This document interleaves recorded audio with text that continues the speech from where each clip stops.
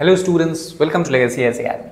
In today's video, we are going to discuss about the recent controversy around BRS leader Kavitha and how and why Supreme Court has granted her bail in the Prevention of Money Laundering Act related cases. So, we will discuss about the Prevention of Money Laundering Act and more precisely what are the specific bail conditions or exceptions that has been given for the bail conditions for the vulnerable section of society such as women and children. So, let us try to understand this in the context which we are discussing today.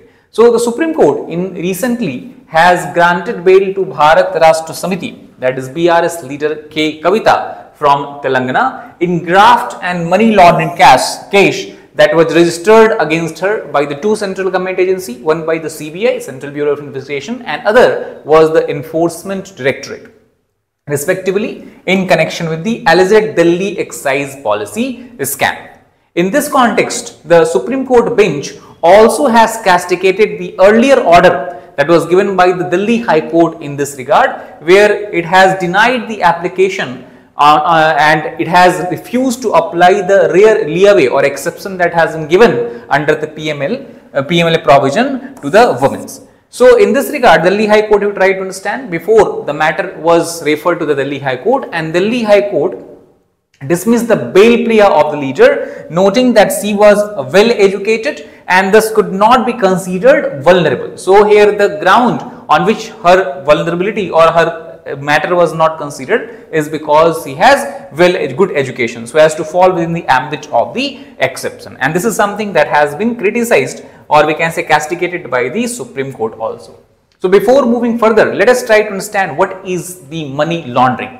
Money laundering, the term as you can see, it refers to money plus laundering. Laundering simply means refer to laundry activities where we take the dirty clothes and then wash it, clean it and get back the clean clothes. The same thing if it is done with regards to dirty money, then it is called as money laundering. In simple way, money laundering refers to the conversion of illegal or dirty money into legitimate or white money. The big definition or in all encompassing kind of definition has been given by the PMLA Act also. For example, it says that whosoever directly or indirectly attempts to indulge or knowingly assists or knowingly is a party or is actually involved in process or activity connected with the proceeds of crime. Proceeds of crime means any such ill-gotten money which has been received as a result of criminal activities, including its concealment, possession, acquisition or use, and projecting or claiming it as an untainted property, shall be guilty of offence of the money laundering. And to tackle with such money laundering cases,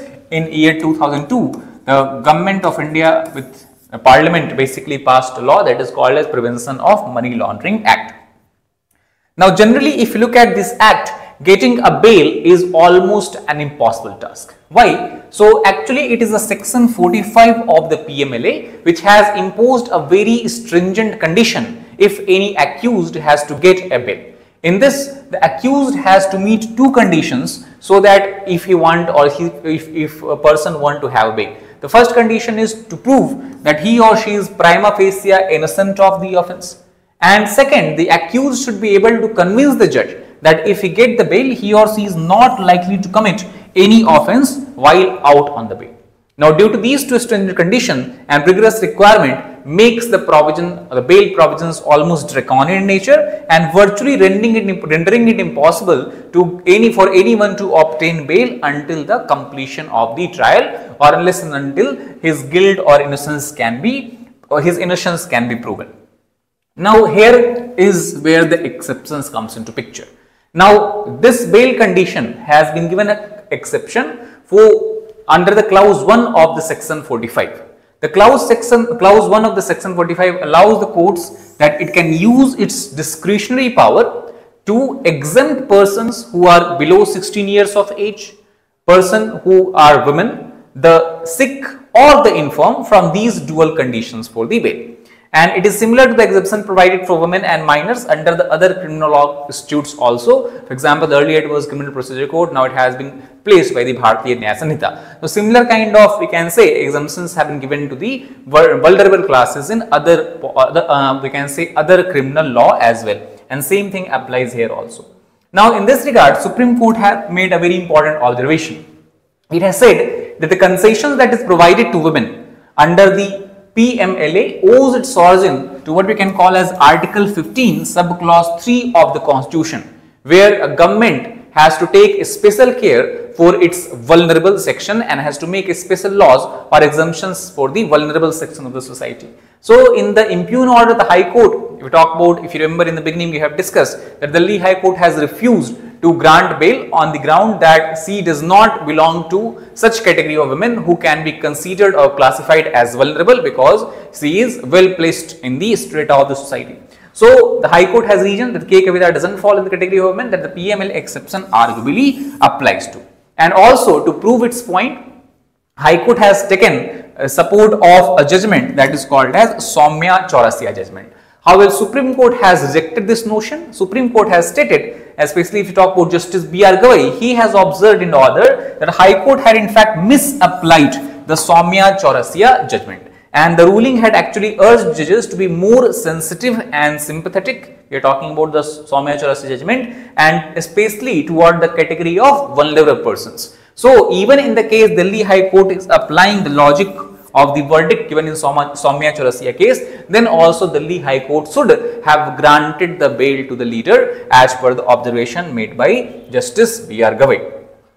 Now, is there any other judicial precedent in this case? So, we can go back to a year before when a Delhi High Court granted bail to Preeti Chandra, who is the wife of Unitech promoter Sanjay Chandra, and it was the same case under the same law related to money laundering, and it was also being investigated by the ED, that is the Enforcement Directorate. Now, in this case, Delhi High Court has observed that neither the PMLA nor the Constitution intended to classify women on the basis of their education and social standing. That means this current situation where the High Court has not granted the bail to Kavitha on the ground that she is educated does not stand to good.